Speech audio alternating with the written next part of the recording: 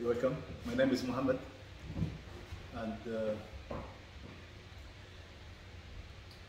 all praises are due to God, who created man and woman, and by the institution of marriage, He creates a lovely and merciful bond between two complete strangers. And blessings and salutations upon our beloved Prophet Muhammad and our beloved Prophet Jesus and all the prophets and messengers. And I'm very happy that you've chosen me to be the one to officiate this Nikah ceremony. And one of the benefits of marriage, as we call it in Arabic, a Nikah or a Nikah ceremony, one of the benefits is that for a person to protect himself from the evil plot, also to produce a healthy generation that can benefit the world. And it is one of the practices of the messengers and the prophets before the Prophet Muhammad. As God said in the Quran that, "O Muhammad, we have sent prophets and messengers before you, and we assigned to them wives and descendants."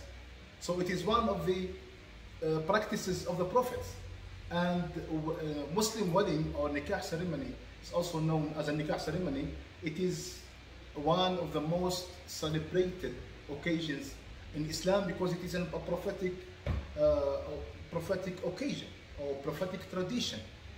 The Imam or the leader of the mosque who officiates the Nikah, and the fundamentals of Nikah or the fundamentals of Muslim marriage are always the same. You find no differences from country to country. They are always the same.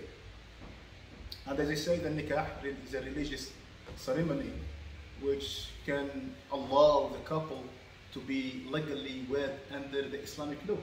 There is no other ways. As we know in the Islamic tradition, it's prohibited for the couple to be intimate without marriage. So the marriage legitimizes the relationship between the man and the woman.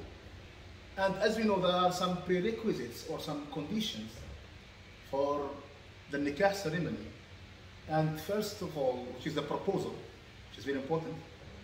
Also, have we done the proposal? Done the proposal? Yes. And secondly, it is the acceptance, which is also very important. And the dowry also. Have you agreed about that? The dowry? Oh yeah, he told me about it. Okay. It's also the guardian. It's also important. But if there is no guardian, the guardian has to be like your brother or your uncle, your father. And if there is no guardian, then you choose one of us to be your guardian. To, in case to refer to him or to defer to him when there is any problem with the husband, Okay. with your spouse. Okay? And also the witnesses, we have in Islam has to be two witnesses, and we have 3 witnesses here. Yeah. Let me first ask you,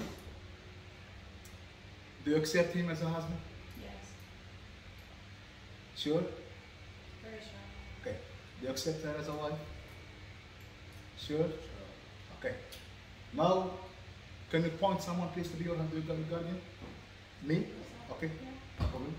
Okay, I'll ask you the question again. Do you accept her as a wife? Yes. Do you accept him as a husband? Yes. Congratulations. That's it. And I wish you a prosperous life and a happy life.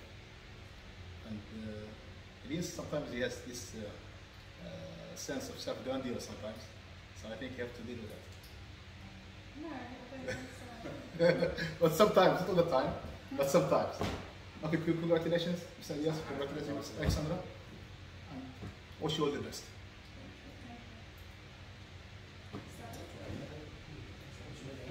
I'm sorry.